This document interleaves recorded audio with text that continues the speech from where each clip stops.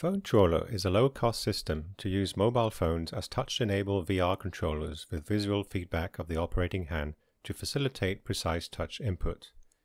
Hand capturing is achieved without external cameras or advanced phone sensors. The system consists of a mount attached on the phone with a mirror above the screen that reflects the front-facing camera. A VR tracker is added on top of the mirror to track the device in 3D space.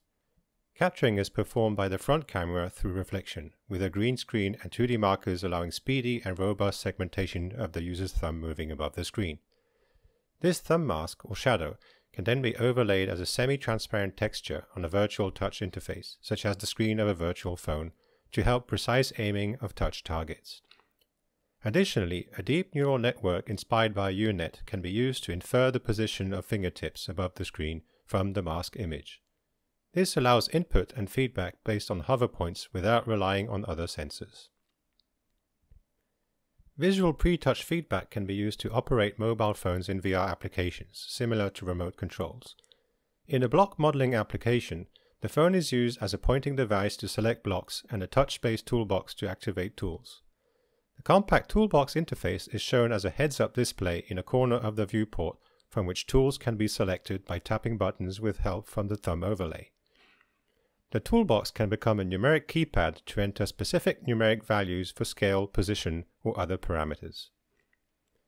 The presence and absence of the thumb in the camera's view can be used as condition to show and hide the HUD. This allows the user to summon the tools only when desired and otherwise keep a full open view of the VR space. The block modeling tools can be used for another purpose: annotation of point clouds. In this version, transparent 3D blocks are positioned and reshaped to enclose points belonging to a specific object to annotate, for example, a computer. An annotation can then be chosen from a list of existing labels, or a custom label can be entered manually using a touch keyboard.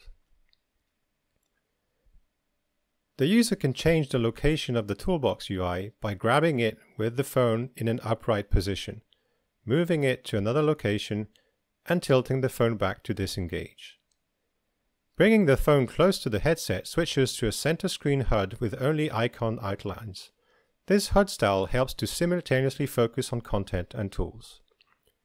The application also supports the use of a second controller. In this bimanual configuration, the user points with the controller and selects tools with touch on the phone. This clearly separates the roles of pointing and touching, but also requires hand coordination. Hand shadows can also facilitate sketching with a pen. In this application, users doodle with a stylus on the phone and then use it as a rubber stamp to paste their sketch on a virtual wall. The overlay mask can also be used to identify pen from finger touches, for instance to switch to an eraser. Note again that no external marker or tracker is required to track the pen, so that any digital stylus can be used in this setting. Finally, Phonetroller can be used purely as a touch device to enable mobile gaming augmented with VR. In this setting, the phone is held with both hands like a handheld console, and the touch overlay spans the entire viewport. In this game example, one hand or thumb is used to invoke a menu and perform actions on content located under the gaze crosshair. The other thumb controls targeted actions like wielding a sword in specific directions. The second thumb can also be used as an alternative pointing method. Using the hover point inferred by deep learning, objects can be selected and highlighted by hovering over them, similar to a mouse cursor. In summary, Phonetroller is a low-cost, low-engineering solution to support precise touch input on mobile phones in virtual reality. For further details, please refer to the paper.